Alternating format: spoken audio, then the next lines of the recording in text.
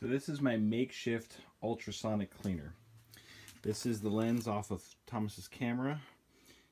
You can kind of tell in there, you can see all that junk is on the inside of the lens.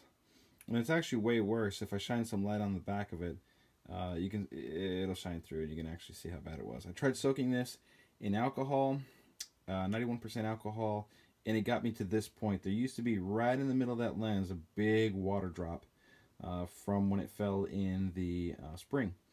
So now that I got that out, I still have all this other gunk that I can't seem to get out. So there's also this thing back here that kind of looks like a sensor.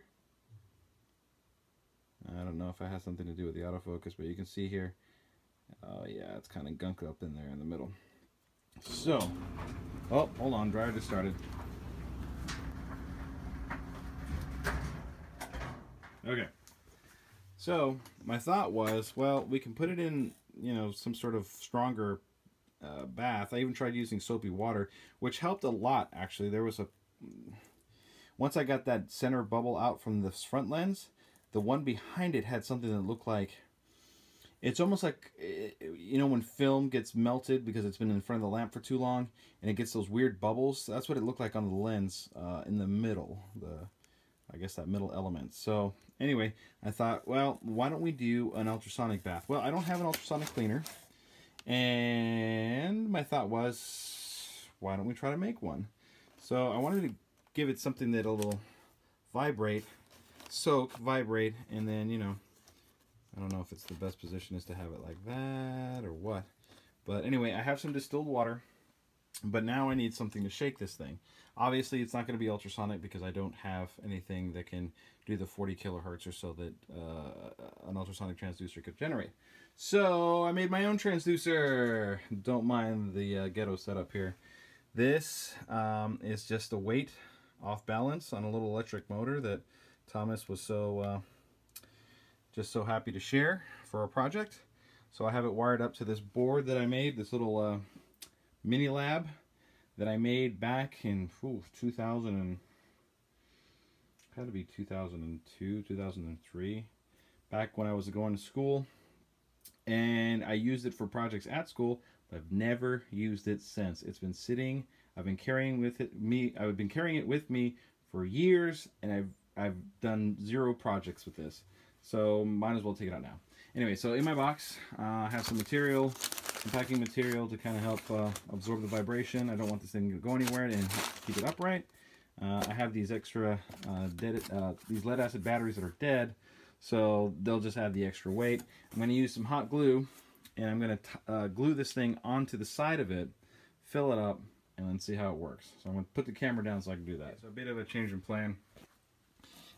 This was getting, it was bumping up against the side of the cup, so it wasn't going to work. So I just hot glued this socket to that, and then this obviously to that, and now I'm going to try to fit it in there, and hopefully it will sit properly and I can power it up. So we'll see. All right, now that she's in there, let's give her a little bit of juice and see how well it works.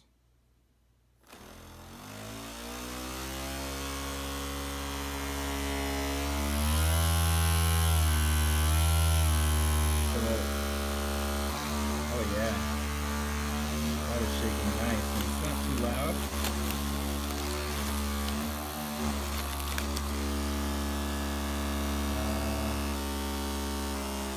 Let me get a multimeter out and see exactly how much voltage I'm getting this. My hope is that weight doesn't come flying off. I think it's on there pretty good. You can see.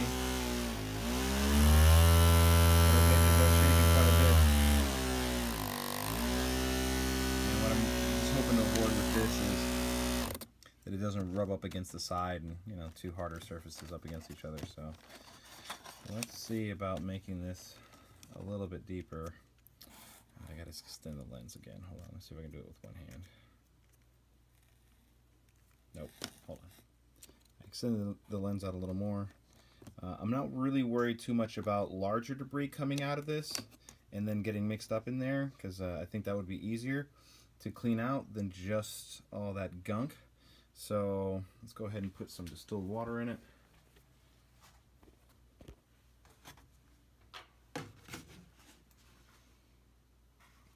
ml. Still water. And just fill it up until it's completely submerged. Hopefully it's not going to splash out. I might have to rethink that cloth in there.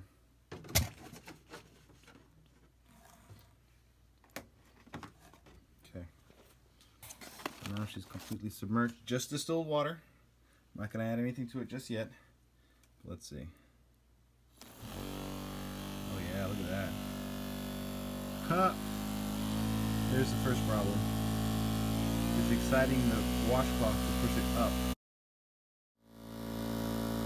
Not sure what happened there. My phone just shut off. Okay, my phone just shut off for some reason, but yeah, quite a bit of vibration there. I'm hoping those things aren't going to knock themselves loose, but I mean that should be sufficient. I think that cloth is just a little too high, but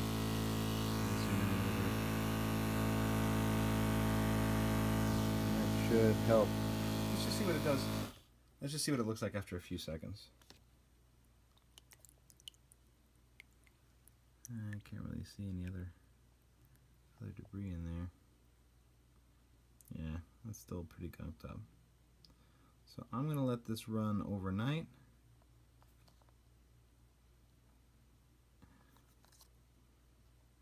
Let's see if it makes it. Oh yeah, you can see how bad it is back there. Let's put that in a little deeper, and we'll give it some more juice.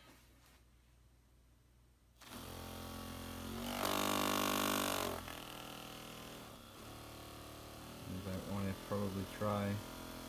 Let's try to get it right before it starts splashing out everywhere.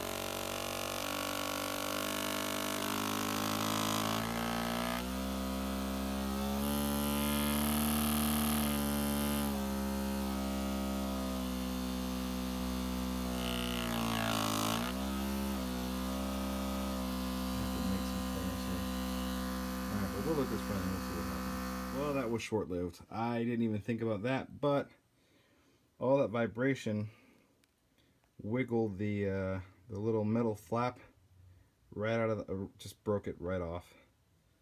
So not going to be able to use that. I didn't even realize it. I'm going to need a more robust motor.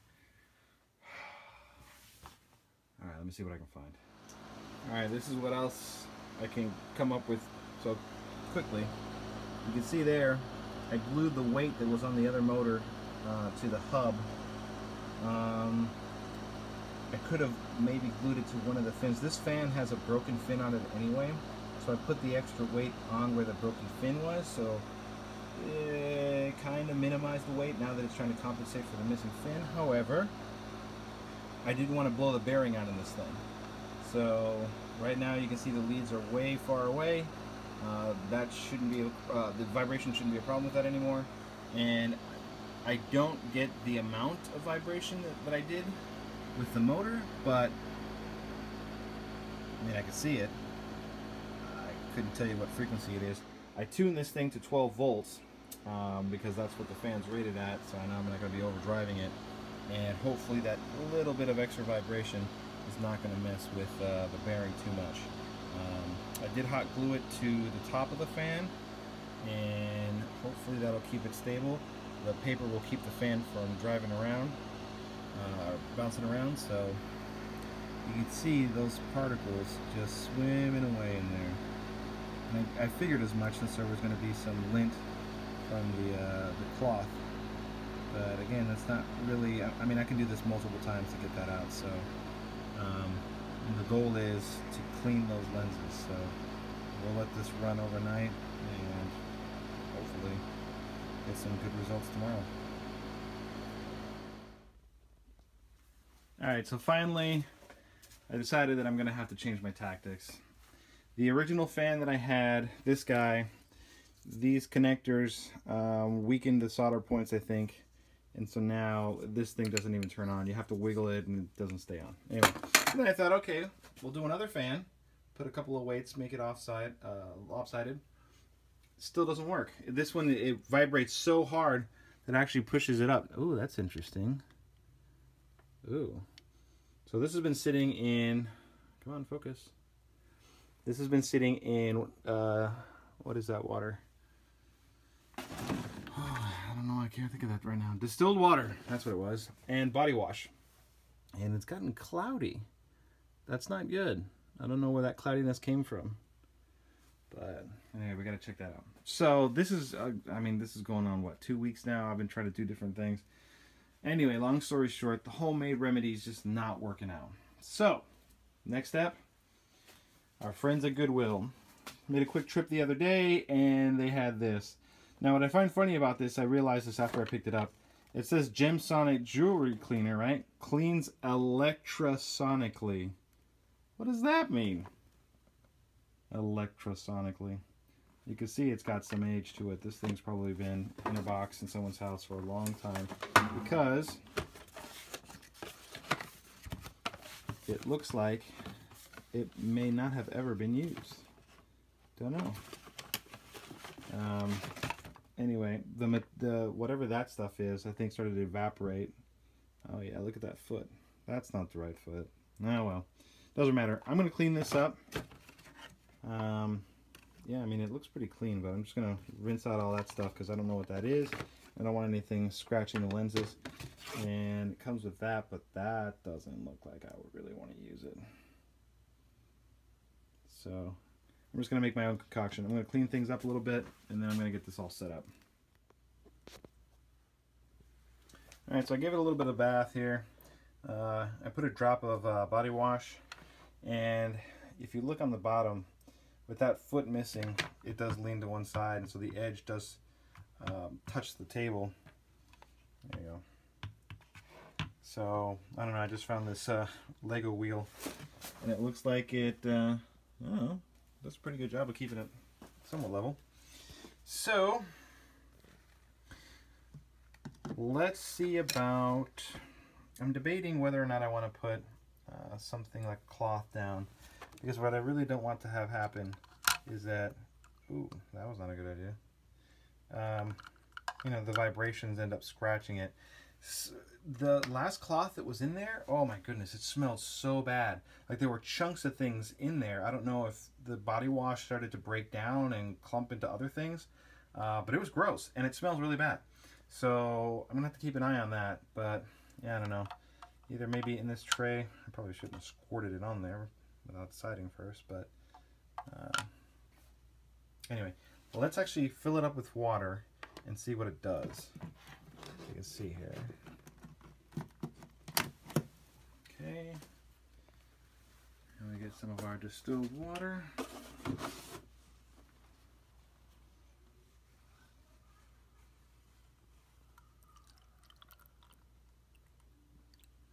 Okay, let's turn her on. Oh. Wow.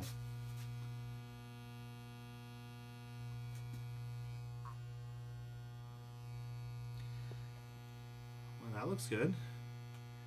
So, yeah. Thinking I'm going to get, though you would think it would pretty much vibrate that stuff off. Let's see. Well, it's definitely vibe. You know, you could put a decent sensation in your finger, but it's not like it hurts. Interestingly enough, that floats. That's pretty cool.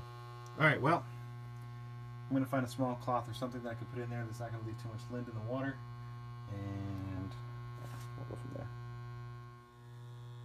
I decided to put the paper towel in there because I really don't have anything else I could use, but it did significantly dampen the wave effect. And just to give you a good idea of where we're at so far, this is where soaking in body wash is done. So you can see a lot of the larger issues are gone, and now it's just a matter of just clearing up those little thick droplets you can see there. And of course this back lens is like super foggy, but it cleared up when I tried it. So yeah, I mean, I don't know if it's really gonna affect it. I'm gonna let it soak for a while, but you can see already all that lint flying around. It's not what I wanted to have happen, but I don't know. We'll start from there. We can always rinse it and get all that stuff out anyway. So. Alright, so I'm finally going to sit down to fix Thomas's camera. These are all the pieces. Everything is in working order, except I could not clean this assembly to save my life. So I ended up buying this off of eBay. It's supposed to be a genuine Sony part, but I don't know if that's true or not. But it looks pretty clean, that lens there, and I checked the front, that looks pretty good. So here's the actual CMOS, the image sensor there. And this is the housing, the old one. You can see how many individual pieces there were. It was a nightmare. I have a good idea where everything goes, except there's a little white piece in here, this guy. I don't know where that goes. That was just, when I took it apart, I started flipping it side to side, trying to look around, and I saw that sitting there on the table. So, we'll see. But right now, I'm going to clean off the sensor with some Scotch tape to make sure there's no particles on top, and then we'll start putting it together.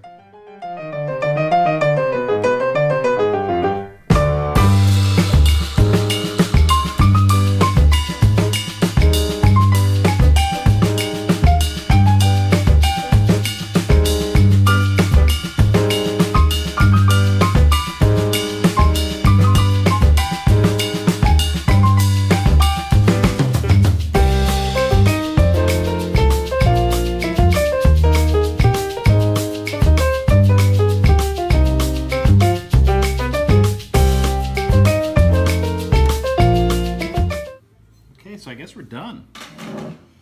I still have no idea what this part is for. I couldn't find out where. Obviously it comes from the camera, but I don't really know where. Now that I think about it, I thought there was a mechanism that kept the battery from going in the wrong way. See, the contacts are on this side, but you can put the battery in this way. So it won't really snap in place, but yeah. She's back together. This was the old one. I think this one, well, the reason it's this color is, well, you can see the inside I could never really get it clean. And I dipped it in a bath of Windex, and within an hour it just stripped away the coating. So it's not quite the same color, but functionality is what's key, and it works. Let's see. It zooms pretty quick. One thing I notice is the maybe it's the mode that I'm in. I don't think I'm on auto. The focus is having a little trouble there. Well, then I am, you know, pretty close. Yeah, it's having a little trouble with the focus. And that seems okay. I don't remember how this thing performed. Let's say I want to zoom in on that. Well, I can't. How about that over there? Nope. How about that over there? The very far back. Airplane on the table? Not so much. Huh.